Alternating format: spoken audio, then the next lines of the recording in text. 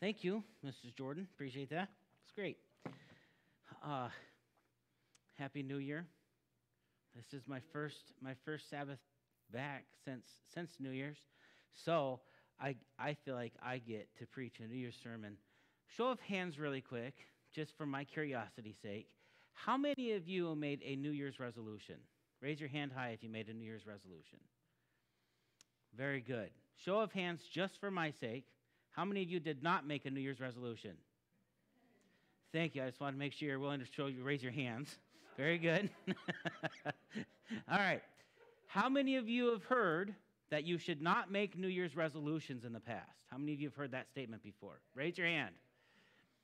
Very good. I have heard that too, and today I want to share a story to start the sermon all about that. I have a friend who told me that he has made a New Year's resolution this year, and it was a very noble, a very good New Year's resolution. Is my mic on? I don't want to repeat a prayer meeting. You guys can't hear me. Justin, am I good? I ask you because you're the one who's going to be like, you got to repeat everything you said. Okay, good. All right. I have a friend. He made a New Year's resolution, and it was a very noble, it was a very pure New Year's resolution. He has kids, and any parent who has kids can probably relate to this. He made the resolution that he was going to speak softly to his kids.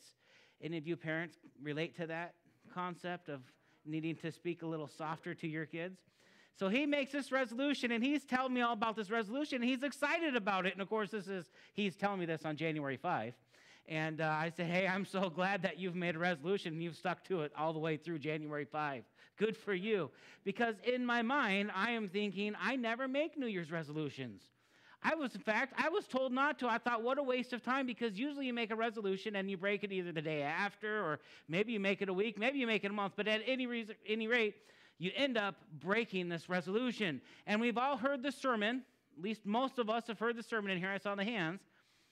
You shouldn't make a resolution. Let your yea be yea and your nay nay, and that's what God wants, and it's a waste of time, and it's really not even spiritual to make a New Year's resolution. And that's the same attitude I had, but as he's telling me this story, he's super excited. He decided not to burst his bubble, and I start evaluating that concept, and God shows me that I'm wrong. I'm partially wrong. In fact, I've come to the conclusion you should make New Year's resolutions, and that you should continually make resolutions. Now let me explain. The story is told that comes to us from the town of Flagstaff, Arizona. The teacher in a certain public school is walking up and down the aisles in her schoolroom as the children prepared their lessons. She noticed one ambitious young boy writing something on the flyleaf of his history book. Being curious, she walked slowly by his desk and glanced over his shoulder as she passed. Did her eyes deceive her?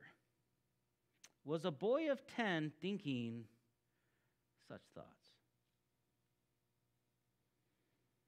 She walked back past his desk again to get another look to make sure she saw what she saw. The book was open, and this is what she read. Henry F. Ashurst, State Senator from Arizona. Little had she thought that such thoughts were going through Henry's mind. Could such a small boy be planning that someday he would be a state senator? It was just a boyish resolution, all set by a good boy of 10. It was a hard, long road for Henry. He worked as a lumberjack, as a cowboy, as a hod carrier, that's someone who carries bricks and mortar for masons, a clerk, cashier, and a lawyer, but he never forgot his dream of someday being a state senator for Arizona. That same resolve he made when just a boy.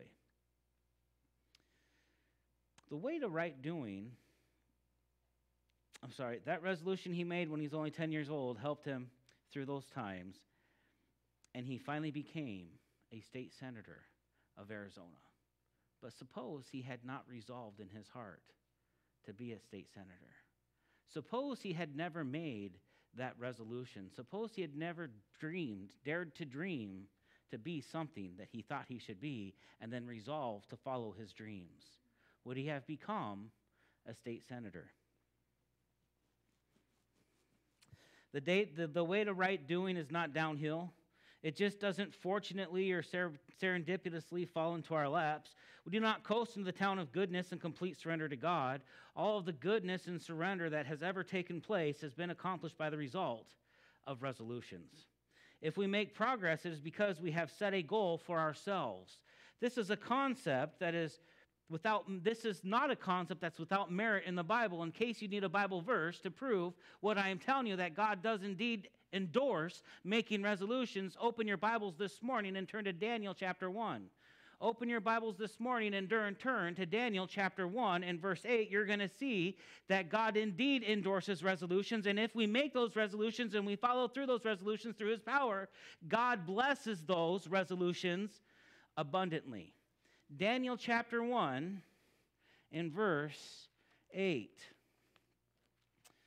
Daniel chapter 1, verse 8. Now, you guys know this story. Daniel and his 3 friends have been taken captive. They have seen family members die, no doubt. They have been led through the desert as slaves in prison, chained and bound together, all the way to this country of Babylon. They stand before a fierce king who is wicked in his heart, and they know that if they cross him, they can be killed at any time.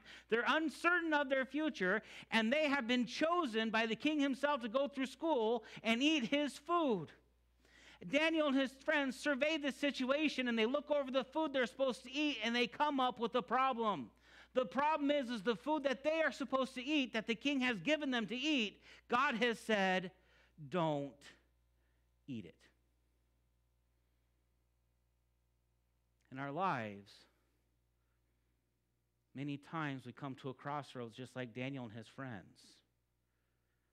The world sets before us choices. It tells us we must do this. It mandates that we must follow along with its precepts, its concepts, its ways. But God says, don't do it. And like Daniel and his friends, we're forced to make a choice. Daniel and his friends in verse 8, Daniel chapter 1, verse 8, Daniel purposed in his heart that he would not defile himself with the portion of the king's meat, nor with the wine which he drank. Therefore he requested of the prince of the eunuchs that he might not defile himself. Daniel did what? He purposed. New King James, all the modern translations, Daniel resolved in his heart he would not eat the king's meat. Now don't get me wrong. There are meats that God said you could eat, but there are meats that God said you could not eat. And the king put some of these unclean foods before Daniel, foods that God had said are not fit for human consumption. And Daniel was forced to make this choice, and being led astray, he had every excuse not to make it. But he resolved, he purposed, he made a resolution that no matter what happened to him, his friends purposed, they resolved, they made a resolution that no matter what happened to them, they were going to follow the dictates of God and not the concepts of man. They understood the concept that if you stand for nothing, you fall for everything. And I'm here to tell you today, if you don't make a resolution to stand for right, if you don't make a resolution to follow your God, if you don't make a resolution to obey what He tells you to do, you'll never obey what He tells you to do.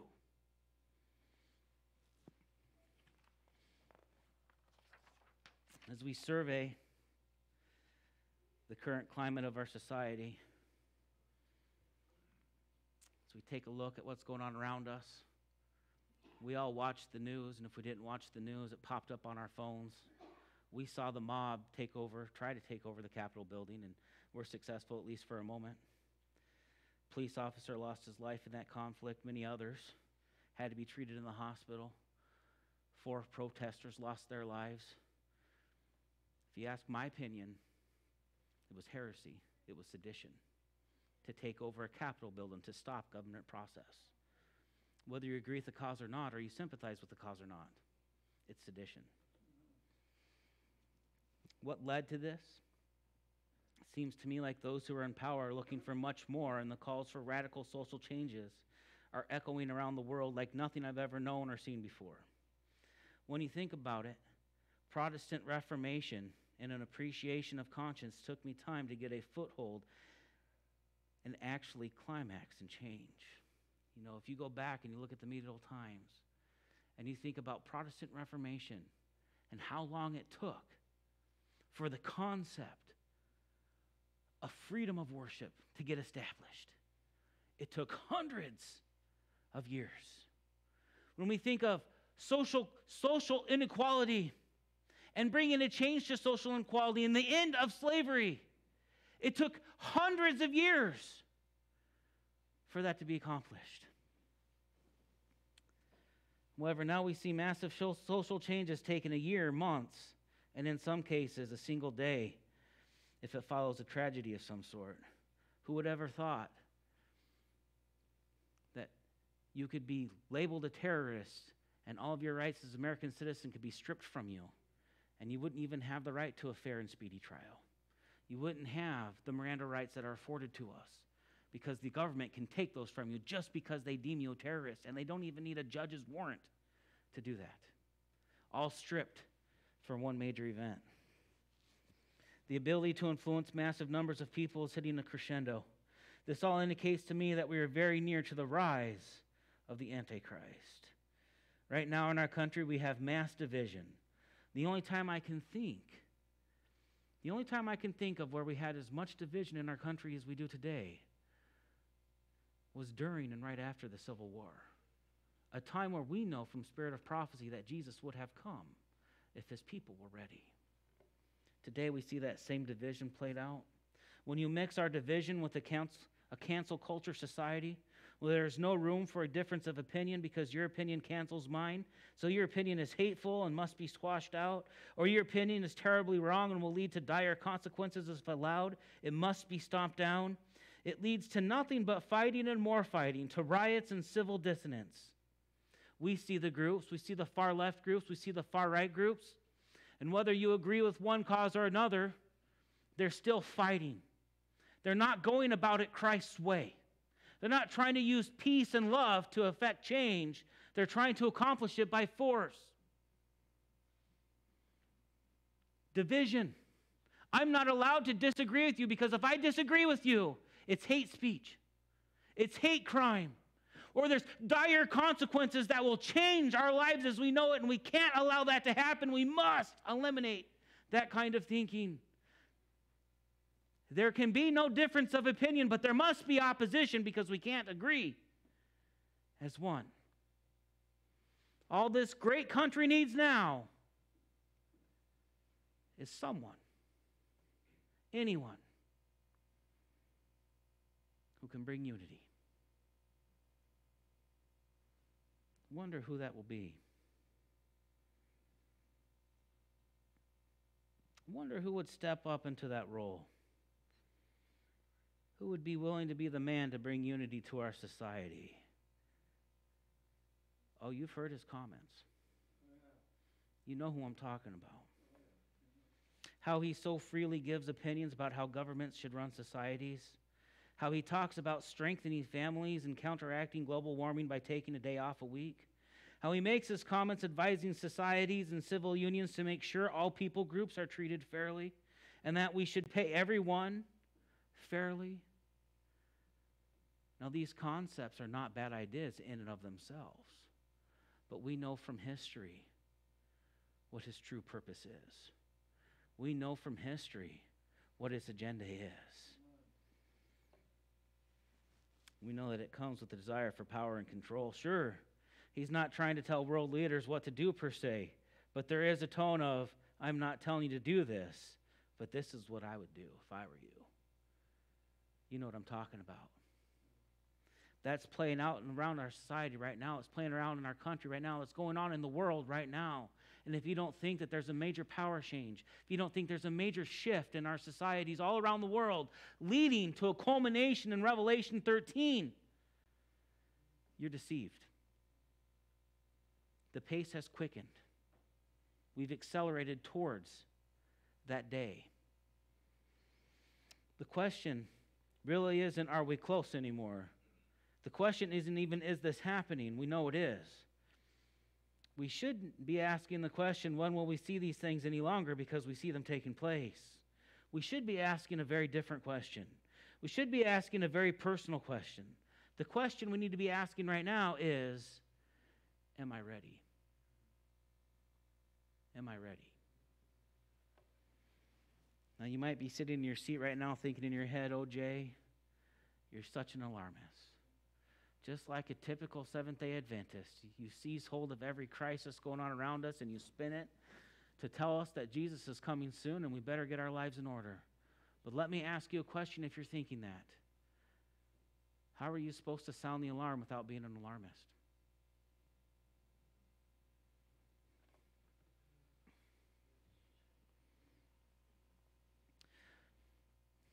Moving off of that question, my last question still remains. Are you ready? Am I ready? Do you stand out? Do I stand out?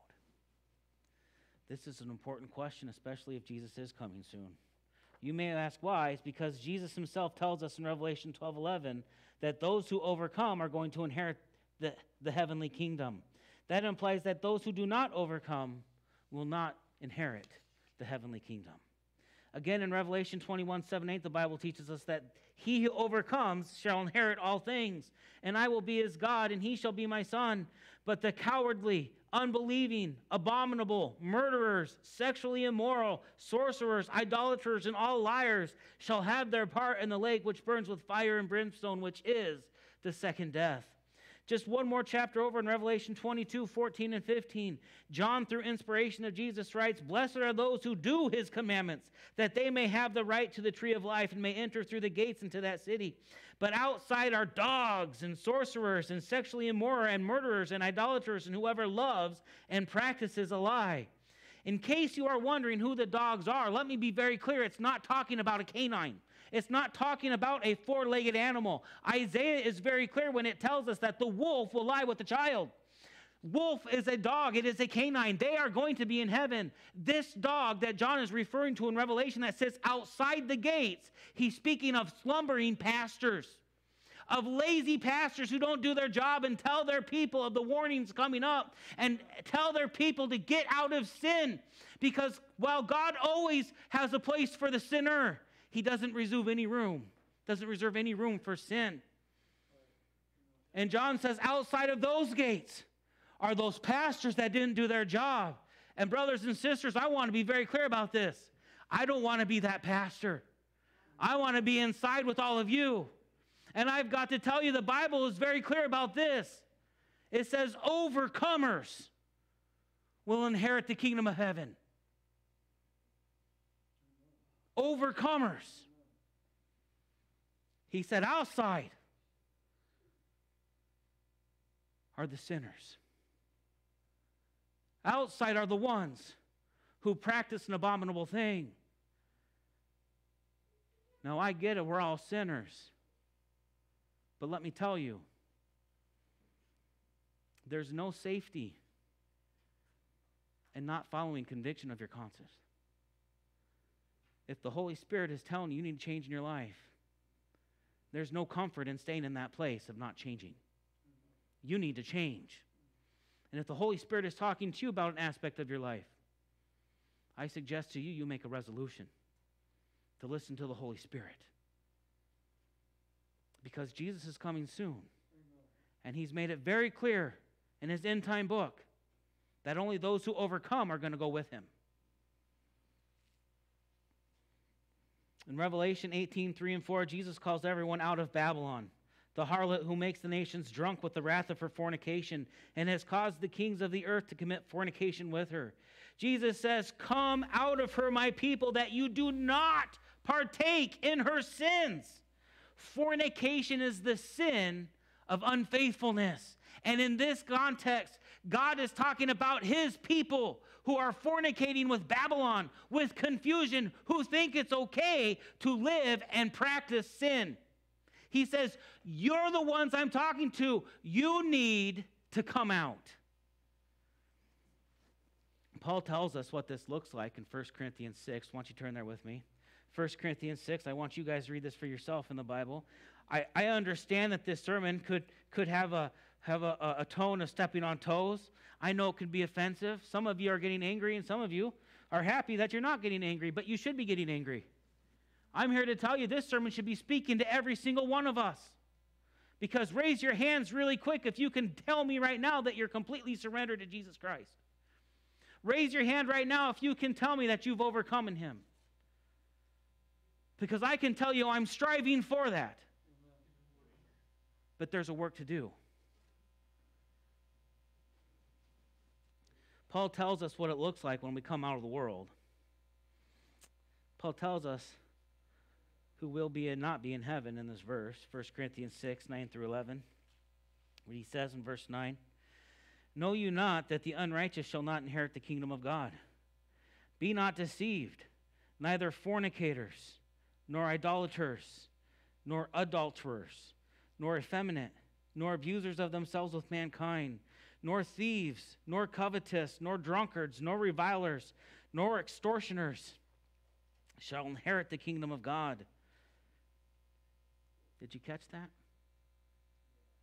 Now don't miss this next part. Don't miss this next part, because this next part should be talking about you. Verse 11. "As such were some of you, but you were washed. You are sanctified. You are justified in the name of the Lord Jesus and by the Spirit of our God." He says, you were once one of those. I was once one of those, but I was washed by Jesus Christ. He called me out of the world. And why did He call me out of the world? Because the angelic beings in heaven don't act like that. A Christian who is following Jesus should not act like that. Paul says don't do that, because they will not inherit the kingdom. Those who come out of that lifestyle, those who cling to Jesus and say, "Jesus, you're talking to me.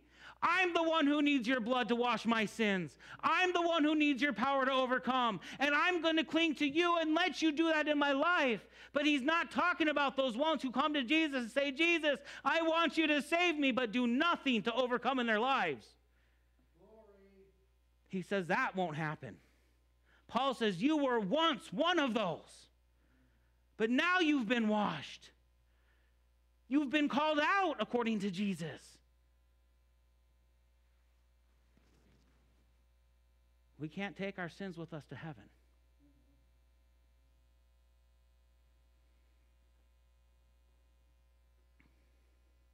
John speaks of the world to us a bit in 1 John 2, 15 through 17.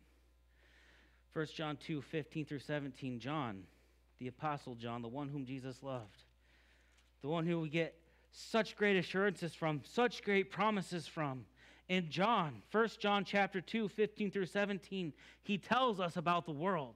He tells us how the Father feels about the world, how God interacts with the world. 1 John 2, 15 through 17. 1 John chapter 2, verse 15, "Love not the world, neither the things that are in the world.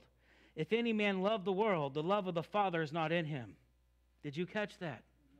If you love the world, the love of God is not in you, according to inspiration.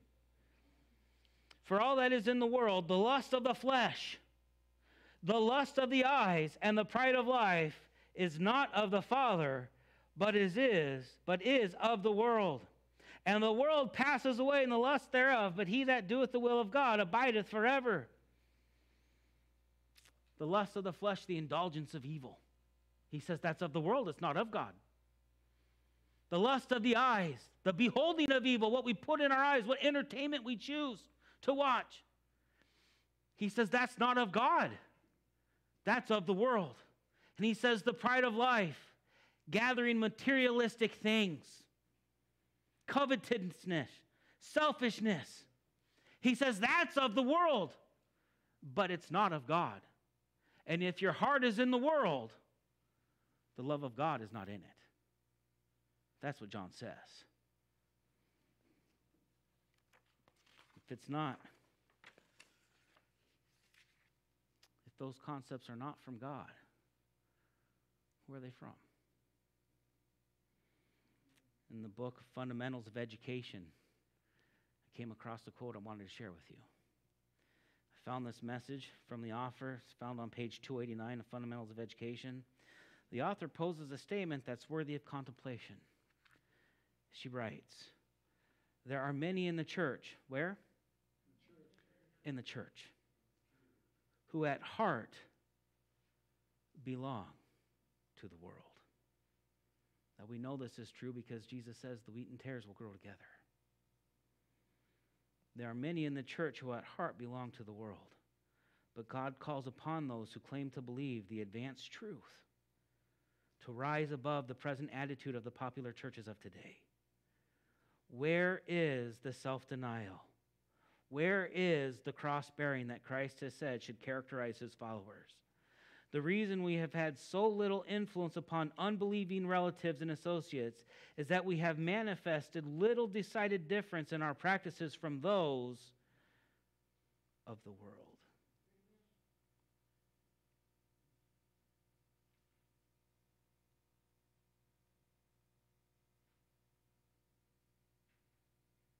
Mercy.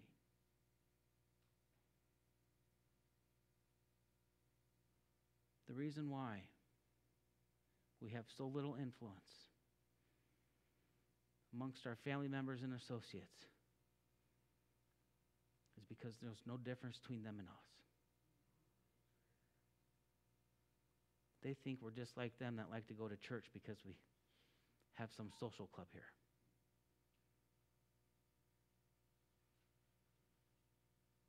Is church a social club for you? Don't answer my questions right now. I want you to know that the only reason why I'm preaching this message is because Jesus preached this message to me. He said, Jay, you're the one I'm talking to. You can share this if you want to, but you're the one I'm talking to. So don't feel like I'm sitting up here judging you. Every one of us should self-evaluate of what we're hearing, because this is real. I'm not talking about who's saved and who's not saved. I'm talking about you having your own personal experience with Jesus Christ and with the Holy Spirit and with the Father. And as they try to put their love into your heart, are you allowing them? Or is the love of the world choking out their love? That's only a question that you can answer. It's my job to give a message. It's your guys' job to go home and do something with it. The reason we have had so little influence upon unbelieving relatives, I know I read that and I'm reading it again. The reason why we've had so little influence upon unbelieving relatives and associates is that we have manifested little decided difference in our practices from those of the world. Parents, what did I say? Need to awake and purify their souls by practicing the truth in their home life. When we reach the standard that the Lord would have us reach, worldlings will regard Seventh-day Adventists as odd, singular, straight-laced extremists. We are made a spectacle unto the world and to angels and to men. That verse is found in 1 Corinthians 4:9. How do you look to the world around you today? Do others consider you an extremist? Do they say, there goes a fanatical? Do they comment about you that you are too heavenly minded to be any earthly good? You ever heard that said about you? You know, when I first became a Christian, I sold my TV. Actually, I didn't sell my TV. I gave it to my nephew so he would come to church with me. But I sold my stereo system and everything that went with it so that I could help God's cause. It alarmed my friends so much so that they had an intervention, if you will. They called me over to the house, a group of them, and said, we heard that you gave away your TV and you sold your stereo. If you're hurting for money, we can help you. We'll loan you some money. And when I told them I didn't do it because I was hurting for money, I did it because I wanted to get rid of it and change my ways and give the money to the cause of God. They said, oh, you're a fanatic. You're an extremist. You've gone too far. When I told my stepdad that I wasn't going to take a job because it required me to work on Sabbath, He said, no, no, no, no, no. It's fine if you accept Jesus, whatever. But listen, you can't expect him to expect that of you. And I said, well, his word tells me that. And he says, well, don't be a fanatical. Don't be an extremist. Now you're all looking, you have a smile on your face. But I'm sad when I tell that story. Because that was 15 years ago, and no one's called me an extremist lately. No one's called me a fanatical. It hasn't happened. Why hasn't it happened? It's not because people changed. It's because I did. I became more like the world when I left it. After I left the world, I started becoming more like the world. They even went as far as sending a woman to talk to me who was a Christian, to set me straight, to let me know that faith didn't have to be radical, and that I was just too zealous for my faith because I was a newborn Christian, and it was her responsibility as an older sister in the faith to mentor me, not to be extreme in my faith, as she was doing lines and taking hits of crack pipes in front of me. It was her job to teach me not to be extreme in my faith.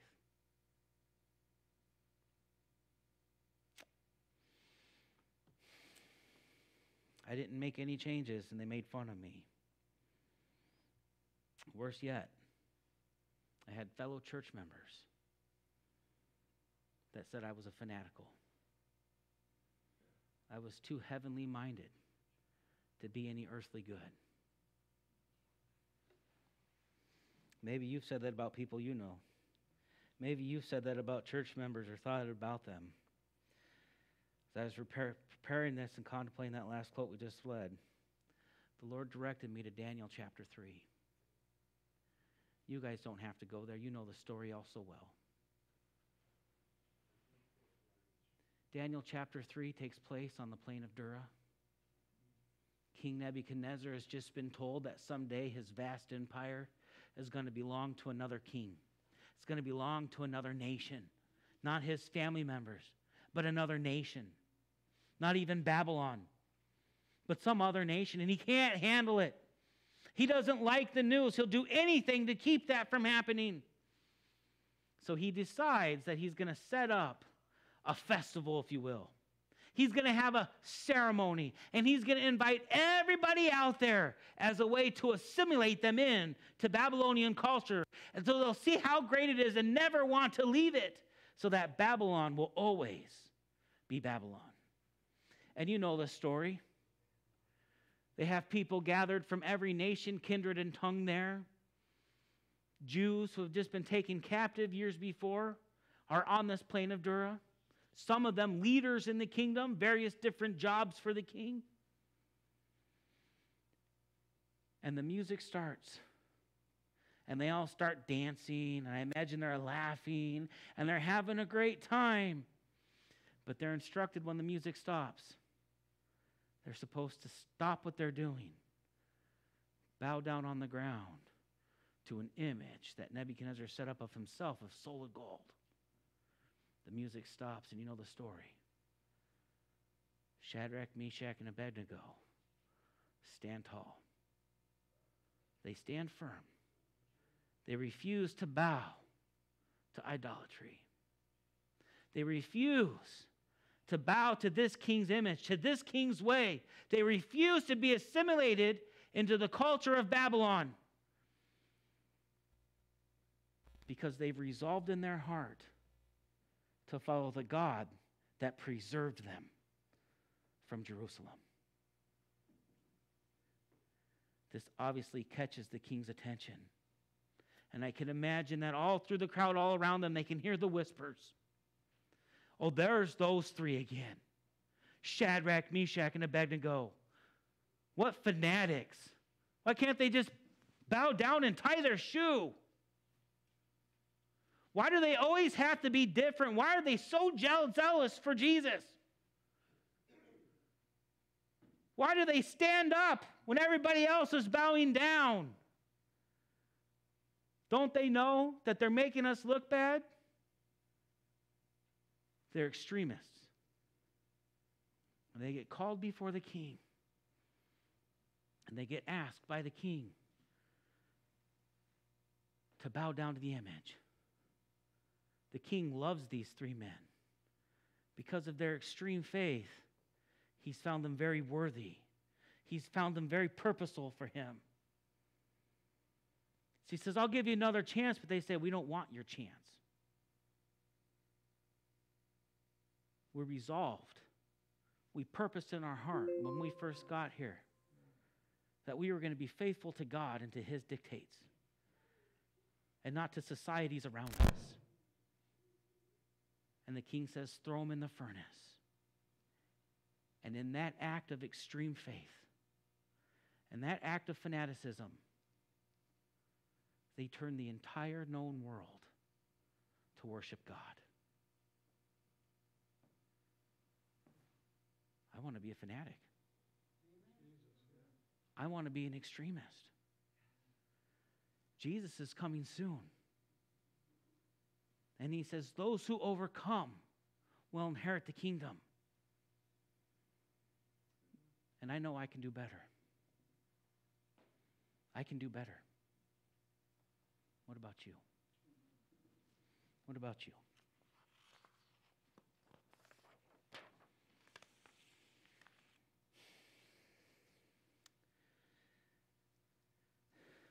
Is God talking to you today? Is he asking you for a full surrender? Is there something in your life that Jesus is asking you to leave behind so you can walk fully with him? Is there something Jesus is asking you to change in? Is the Holy Spirit revealing to you that there are areas of your heart that are not completely God's yet? Do you stand out in the world? Or are you part of the crowd? They say every journey begins with the first step. However, that's not true. Every journey begins by resolving to take that first step. Today I want to resolve to be like Jesus. I want to be so much like Jesus that people call me a fanatic. I want to be so much like Jesus that the world thinks I'm an extremist. Because I know that the closer I am to Jesus, the more I act like him, the more I look like him, the better chance I have for them to be saved. How about you? Our closing hymn is number 315. I went a little long today, so I'll walk out during the first stanza, but John will come up and lead you in a closing prayer after the song is over. But I want you not to just sit there and listen to the music. I want you to take the hymn book out. Open up to number 315. Read the words as you hear the music. Read them.